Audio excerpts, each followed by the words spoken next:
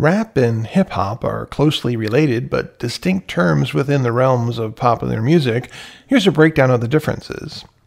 Hip-hop is a broader cultural movement that originated in African American and Afro-Caribbean communities in the Bronx, New York during the 70s. It encompassed various elements including music, dance, fashion, visual art, and more. Hip-hop culture emerged as a creative and expressive response to social and economical challenges faced by marginalized communities. It represents a lifestyle and encompasses elements such as graffiti, breakdancing, DJing, and MCing. Rap, on the other hand, is a musical style and one of the primary components of hip-hop culture. It refers to the rhythmic and poetic vocal delivery over a beat, often characterized by its lyrical content, flow, and wordplay. Rap can be performed in various styles and tempos, and it often addresses a wide range of topics, including personal experiences, social issues, storytelling, and self-expression. While rap is closely associated with hip-hop, it can also exist as a standalone genre.